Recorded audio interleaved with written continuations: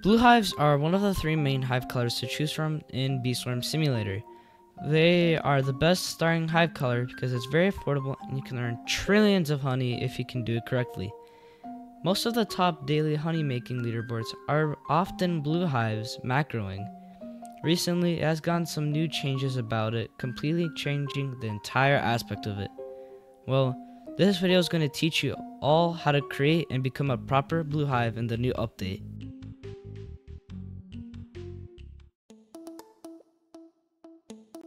The basics of the blue hive is honestly not that hard to learn. There's only 2 ways that you're going to be making honey as a blue hive: boosting, and more importantly, macroing.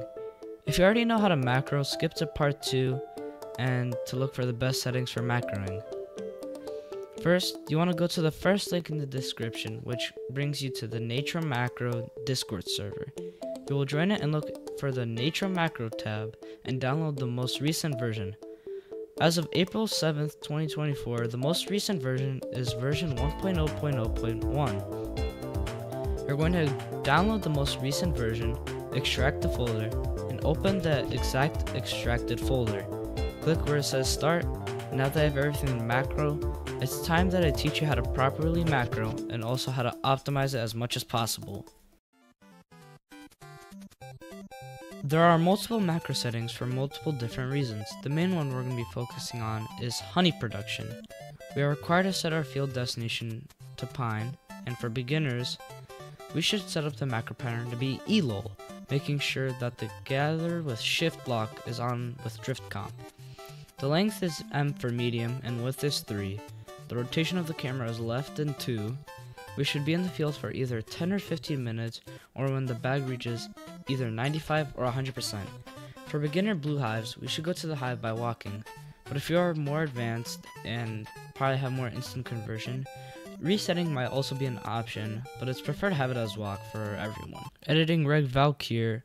Before I continue, I want to say you should set the sprinkler starting location to be at center and a distance at 4. That's just really all I want to say. Alright, back with the video. If you want more advanced patterns, you can look for custom ones in the Nature Macro Discord server. In the collect/kill tab, we should turn on Mondo for around a minute or 2 and collect the wealth clock. In the boost tab, we can set our hotbar to use an item whenever after a certain time. Usually a blue extract would be helpful to make more. In the planters, you can either customize it or let the macro do it for you manually. Everything else in the other tabs are up to you. Now it's time for the actual hive build. Here's generally the most common hive build as a blue hive. So you should have 1 basic bee, 1 bumblebee, 1 cool bee, 1 looker bee, 1 stubborn bee, 1 commander bee, 1 bubble bee, 1 bucko bee, 1 frosty bee, 1 shocked bee, 1 diamond bee, 1 ninja bee, 3 to 4 music bees, 1 fuzzy bee, 1 gummy bee, 1 tabby bee, 1 festive bee, and bear bee. Now here's where you can adjust with your mythics. You should run between 10 to 12 tadpoles and 17 to 20 buoyants. Some good optional bees to run with this hive build are Windy Bee for the extra token collection and pollen, Digital Bee if you have it upgraded quite a bit, Cobalt if you need more instant conversion, and Puppy Bee for leveling up bees with the gifted ability. Now that you understand the basic hive build, now we need to understand the amulets. Amulets are one of the most important things in your blue hive, and they can change how much you make by a lot, and I mean by a lot. Let's start off with the most important one, the SSA. For our main passive, we obviously need to run Popstar, and along with that, we're going to need more blue pollen, convert rate, pollen, critical chance, and bar, also known as bee ability rate. Once you have those requirements on your SSA, you're going to want to get these stats as high as possible and maybe get a second passive. Usually the best is Star Shower as the second passive. The rest of the passives will be shown on screen for you to see. So here's the amulet, the stick bug amulet, moon amulet, cog amulet, king beetle amulet, and the shell amulet. Well, that's really it for amulets. Now it's time for... Mutation and B-Quips aren't a big impact on like the amulets are, but they are something that you should consider adding when you're a Blue Hive. For mutations, you want to have convert amount on your Buoyants, Tadpoles, Diamond, Gummy, and Tabby bee. Almost every other bee is going to have either Bar, which is bee ability rate, or if you're a beginner, you might want to also get Gather amount. For B-Clips, the main ones you're going to need are Sweatband if you have Digital Bee, 2 Pine Cones for Bumble and Bear, 3 Beesmas Tree Hats for Buoyant, Elf Caps for Tabby and Buoyant, Camphor Lip Balm for Bubble, 3 Bubble Lights for Tadpoles, a Charm Bracelet for Music, Candy Ring for Gummy, Autumn Hat for Looker, Toy Drum for Bucko, Kazoo for either Buoyant or Shock Bee, Whistle for Commander, Toy Horn if you have Cobalt, Snow Tiara for Diamond, or if you have it, Windy Bee, Festive Wreath for Festive, and if you want Reindeer Antlers for Puppy Bee, that is perfectly fine too. That was quite a long list, but now we have...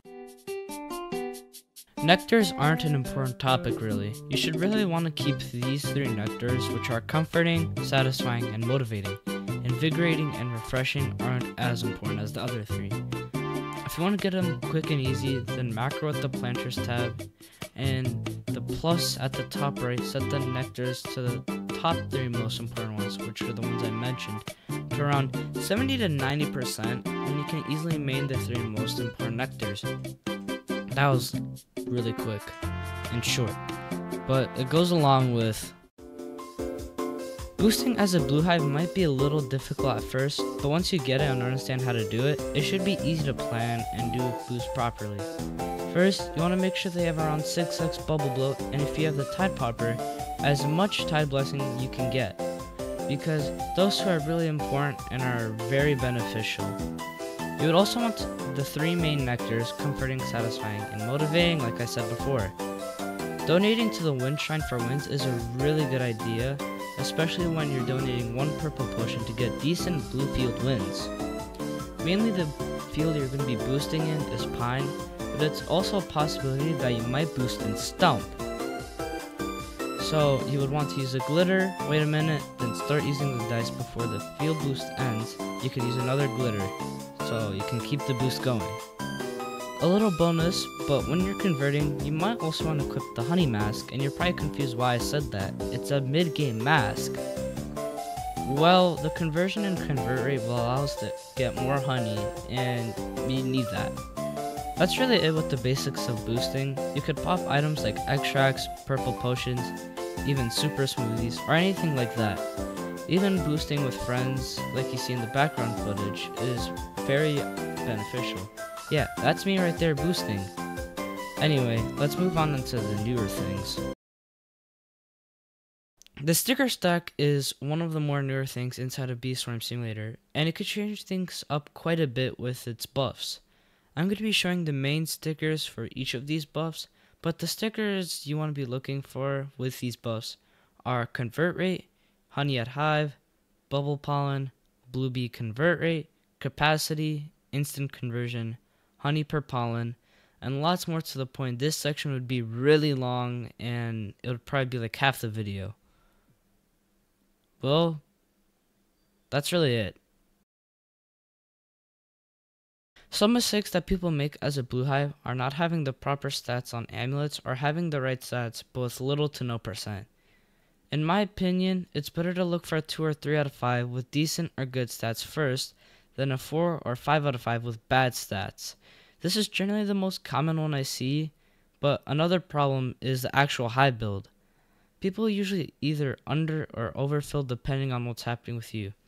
So if you're overfilling, then you want to get more instant conversion with either a gifted Cobalt or Photon. And if you're underfilling, you might want to put a gifted Chai Bee in there. Another problem that is most likely going to happen with everyone is not making a lot of honey while macroing. Solution? Just change your Hive build by improving it or changing the bees, or change the pattern to make more honey. That's it.